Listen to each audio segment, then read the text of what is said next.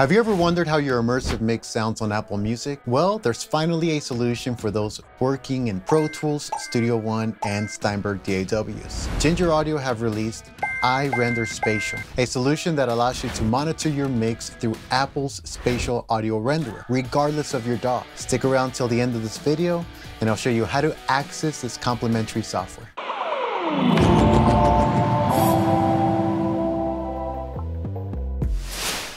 Imagine being in the center of a sphere where music comes not just from the left and right, but from above, behind, and all around you. That's what spatial audio does. It replicates how we experience sound in real life, giving music a more immersive experience. This is particularly significant in Dolby Atmos, where spatial audio helps create a multi-dimensional sound environment, making you feel like you're inside the music. Currently, there are two distinct modes for mixing Dolby Atmos on headphones: Apple's renderer and Dolby's renderer, also known as spatial audio and binaural, respectively. The Apple renderer is tailored for Apple's spatial audio, focusing mainly on delivering an optimal playback experience on headphone devices such as AirPods and HomePods.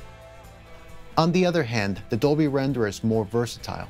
It caters to a broader Dolby Atmos ecosystem, suitable for a variety of playback systems extending beyond Apple's products, to include home theaters, smart speakers, and various headphones. Essentially, while the Apple renderer focuses on compatibility and optimization within Apple's spatial audio setup, the Dolby renderer offers wider applicability across different systems and environments, a crucial consideration for audio professionals creating immersive mixes in Dolby Atmos. Up until now, monitoring your mix through the Apple renderer was only available in Logic Pro X, an Apple product. But for professionals who were working in Pro Tools, Studio One, or Steinberg DAWs, you didn't have this option.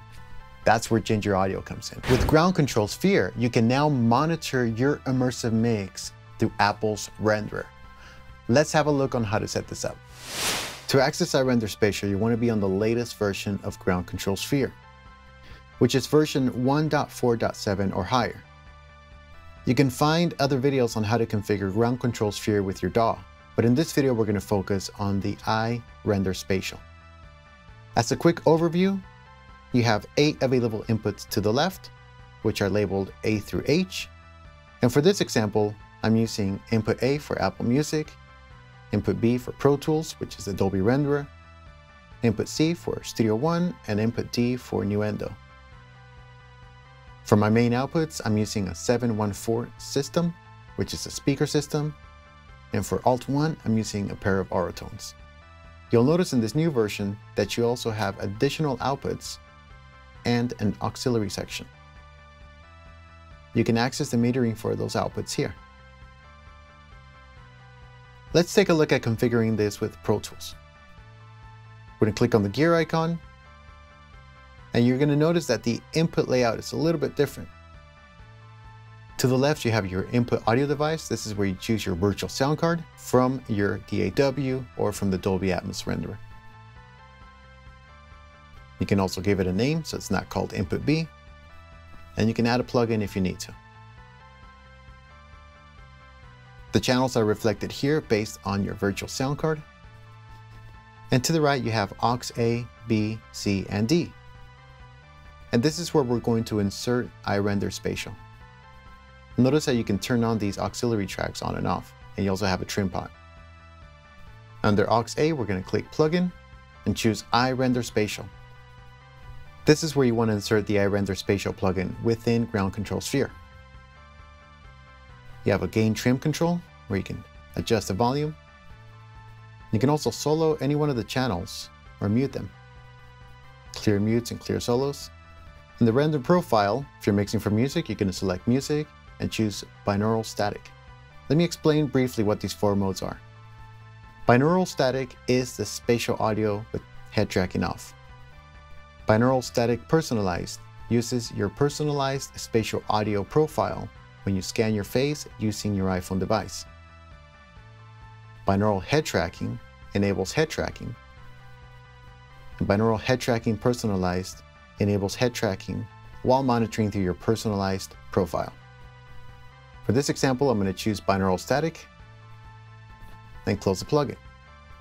To the right side, you have your outputs, main 1, main 2, and aux.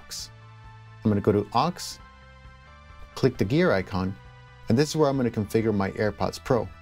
The first step is to connect the AirPods Pro to my Mac. It shows connected. Under Output Audio Device, I'm going to select AirPods Pro Stereo Outputs 1 and 2, and close this window. Now let me show you how to use the MacBook Pro speakers. Let's go back to Input B, and under Aux B, choose iRender Spatial. In the render profile, I'm going to select internal speakers. That means that I'm using the internal speakers built into my Mac. External speakers is if you're using external speakers that support binaural playback. So if you have a MacBook Pro or an Apple laptop, you want to choose internal speakers. Close that window and enable Aux B. Go to the Aux B gear icon and configure the output device to be MacBook Pro speakers stereo. And that's it. Once you start playing music, you'll be able to audition it using your AirPods Pro configured to Aux A and the MacBook Pro speakers using Aux B. Another thing to consider is to ensure that the latency is set to a low value, such as 128 or 256. You also want to make sure that the master clock and sample rate are set accordingly to your primary audio interface. Whether you're an experienced audio professional or you're just dabbling in the world of immersive audio, Ground Control Sphere is your gateway to converting your home studio to a Dolby Atmos studio. iRender Spatial further enhances that experience, ensuring your mix translates on Apple hardware. As promised, you can find links to Ground Control Sphere and the iRender Spatial in the video description below. As always, if you enjoyed this video and found it useful, please hit like, subscribe, and share it with other professionals. Thank you guys so much for watching. I'll see you again real soon. Peace.